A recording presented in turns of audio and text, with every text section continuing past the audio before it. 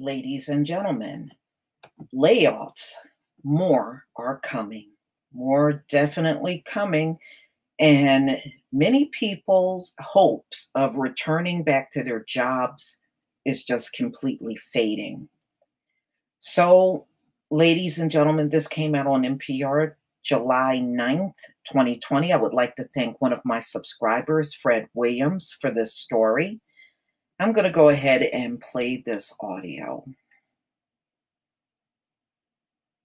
This morning, the Labor Department reported that almost 1.3 million new applications for unemployment were filed last week. United Airlines is warning that it may have to furlough 36,000 employees this fall, and this isn't the only industry in real danger. Here's NPR's Scott Horsley. Sarah Nelson calls the warning of massive job cuts by United a gut punch, but the head of the flight attendants union says it's also the most honest assessment she's seen of the state of the airline industry and many others. The threat to the economy is the virus itself. People don't believe that it's safe. They don't believe it's contained. And that's why people are not flying. Other industries are facing similar uncertainty. The Dursey Company in Wisconsin builds exhibits for trade shows, a business that's been decimated by the pandemic.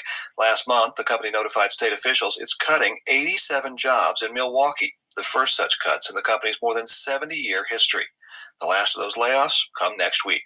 They're devastated. This is something that I hope I never have to see again in my lifetime.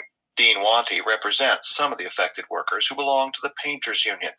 He says when trade shows started getting canceled in the spring, he thought it would be a short-term problem, certainly not one that would drag this far into the summer. I thought this would be all over with. I really did. So I think a lot of other people felt the same way.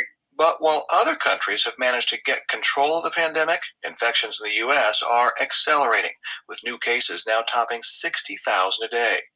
Dursey CEO Brett Haney says while the trade show situation is unpredictable, some of the layoffs may last 6 months or more. To me, it's not a matter of if our industry comes back, it's a matter of when. And unfortunately, it probably won't happen until some point next year.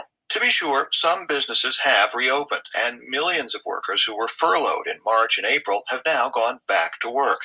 But 2 out of 3 jobs cut during the pandemic have not returned, and week after week, hundreds of thousands of new people join the unemployment rolls. I think that's a really distressing and concerning sign for the labor market. Economist Nick Bunker is with the Indeed Hiring Lab, the research arm of the job listing website. He says while weekly unemployment claims have fallen from their springtime peak, they're still very high.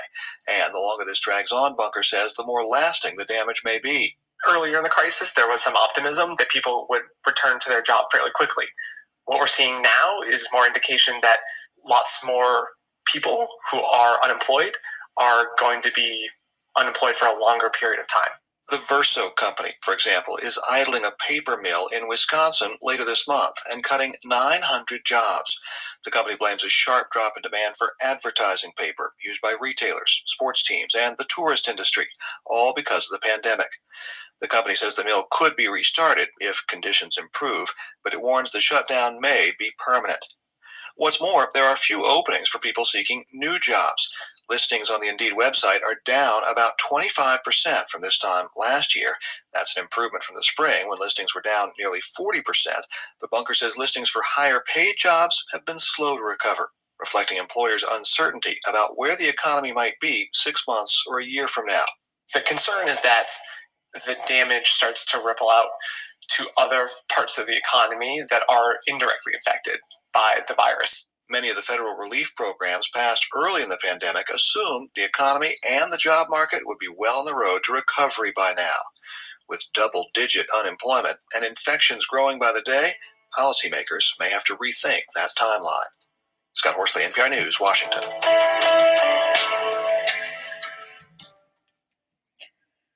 Well, ladies and gentlemen, I think this is going to be very long-term. They know they can't get all of these people back to work. Some of these jobs, like they said, probably will never come back because of the nature of what they did. You know, many jobs cannot even be done without human contact because this is the way you set this society up. And not to mention, I would say the vast majority of the jobs out here are non-essential.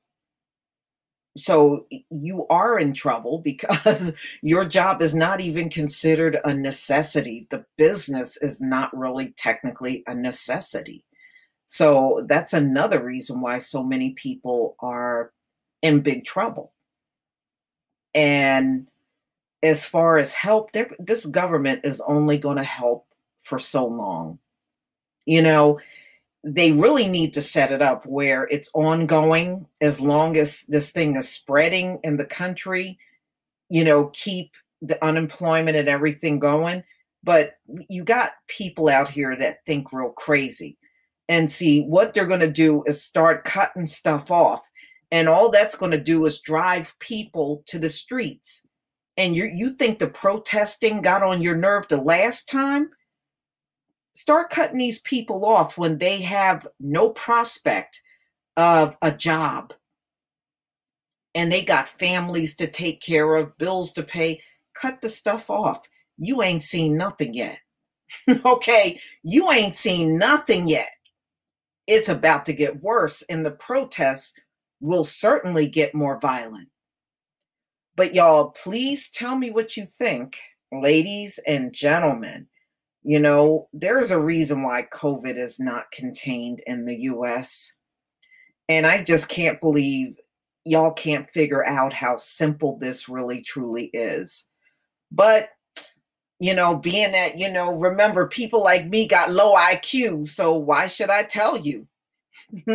So y'all, please leave your comment and subscribe. Don't forget to hit on the notification bell, and I'll see you on the next video.